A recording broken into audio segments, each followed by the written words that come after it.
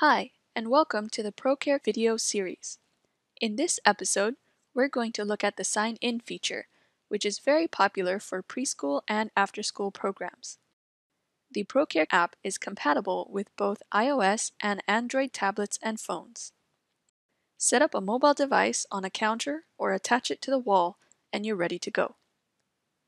Parents and other caregivers are each given a unique 4-digit PIN code.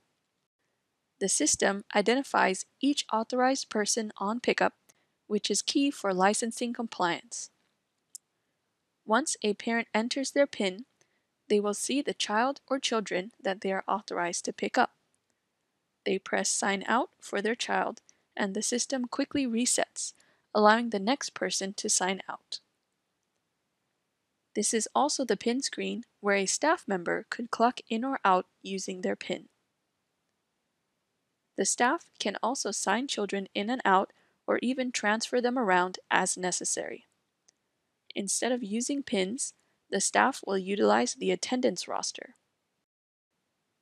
Being able to filter their students by their rooms, grades, or any other criteria helps the staff quickly select the students. This is especially important when the children are arriving at an after-school program.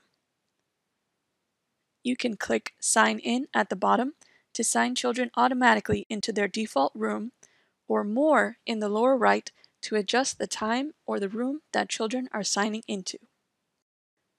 All those students are now signed in.